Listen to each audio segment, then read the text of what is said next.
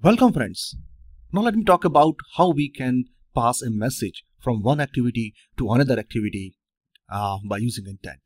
So it's very simple, my friend. What exactly you need to do here? As you can see in the last example, we are navigating from main activity to welcome activity.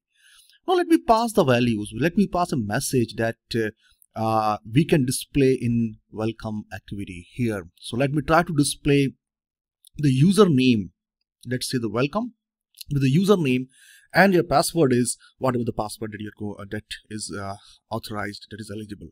So here it's so simple, my friends. It's very simple.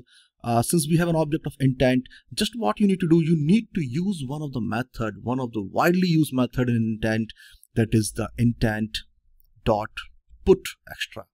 So here you can see out here, intent dot put extra can carry any type of primitive value plus the parsable value. So how to work with the parsable, I will explain it soon. Okay, not an issue. So here, what you can do out here, here I'm going to use a key that is used to retrieve this value when we navigate to the welcome activity. Let's say the key is n.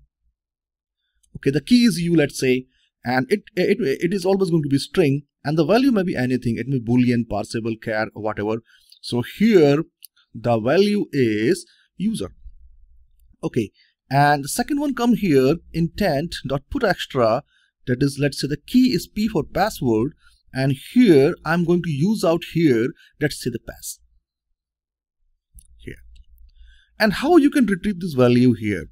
So it's very simple to retrieve this value. Whenever you fire an intent, whenever you navigate from one activity to another activity, you can collect that value here in the welcome activity. Means whatever the next activity, you can handle that intent. You can get the same object of an intent over here by calling a method name get intent dot get intent. You can call a method name get intent. It's so simple, my friend. So here I will create an object of intent once again. Here intent, let's say I for an intent, and here you can use get intent. So definitely this is very common sense thing. This activity is going to invoke. The reason behind the invocation of this activity is because of the main activity. So we are passing an intent. So this intent is coming with some values, some message. So that's why here in welcome activity, you can collect that intent by using get intent. And you can retrieve this value. For example, I want to retrieve a value of this key and this key, that is the u and p, and these both are string. You can also set, you can also pass other primitive data type as well as the passable value. So it's so simple, my friend. What you can do out here to retrieve this value, you can simply call the getter method. Let's get string extra, because the key is coming with a string. So here you can use key is u for the username, all right, and I dot get string extra, the p for the password, like this. And you can initialize this value in a string, let's say user, because these are strings, and the second one is string pass for the password. So it's so simple, my friend, as you can see. And now I can create a single string, let's say welcome message msg, and here once again I will type here welcome, and I will concatenate this particular user. Okay, although to display password is not a good thing, but still it's just an example. So your pass is, means your password is, like you can say a pass.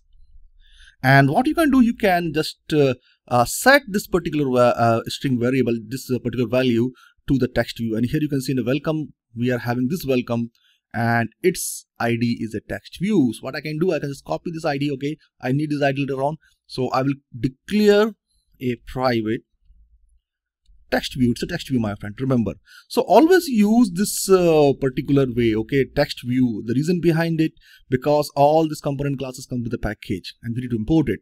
So always use this drop down list and then select. Okay, so here we can use a text view, and let's say welcome here, and let me create an object of this text view here, text view welcome, that is the find view by ID r.id. I will paste it. Okay, so simple.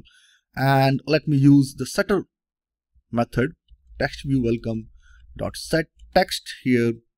That is the welcome message. That's all you need to do, my friend. And now you can run this application. Not only you can pass the strings, you can also pass. You can also put. You can say the put. Okay. Other primitive data types, as well as the what you can say, as well as the parsable value. Okay. In the next example, I'm going to show you what exactly the difference between the implicit intent and explicit intent. So let me run it. Okay, so this is an output, and let me type once again the same username and password, that is Academia, and the password is 1 2 3 4 5 and 6. And now see the output. That's great, and you will have this is how you can pass a message. So thanks for watching this tutorial, and I will be back in the next tutorial. We will talk about implicit and explicit intent. Thanks.